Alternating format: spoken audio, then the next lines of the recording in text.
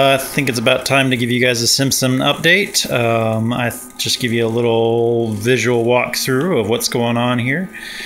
Right now I'm printing out one of the members that is going to actually go on Simpson's child.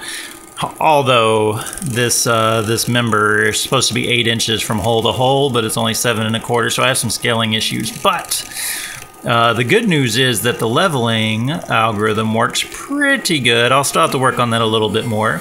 Also, you can notice behind the glass I put some vinyl. I think it looks pretty cool, and I have to put my little plug-in for Cube. They provided all the electronics for this. I couldn't have done this without them.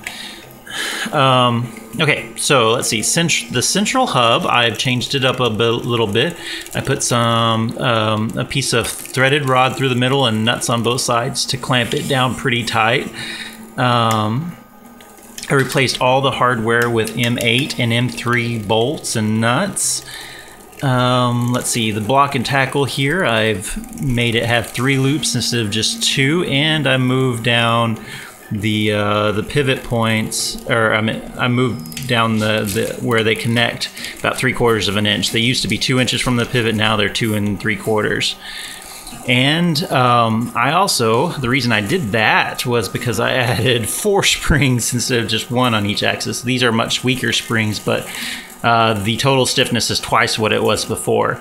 And the reason I did that is I was having places where the nozzle could get on the bed where it couldn't return from. I'd call them no-man lands, but now every place on the bed is easily reachable with this machine. I changed the pulley a little bit. I made it where it just slipped on, and it's very, very tight. And I also put spirals on there on my wife's suggestion, so the string stays right in the right place. No set screw whatsoever. I milled out a new board for the base, which has the heated beds fit flush with the top of the wood, and put some nice hold tabs to hold the glass down. Let's see, I've never showed the filament drive. Here it is. It's a pretty compact little unit. It's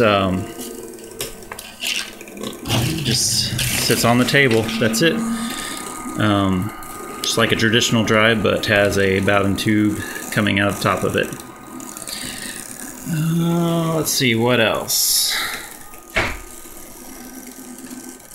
I think that's about it. I have a lot of work to do yet.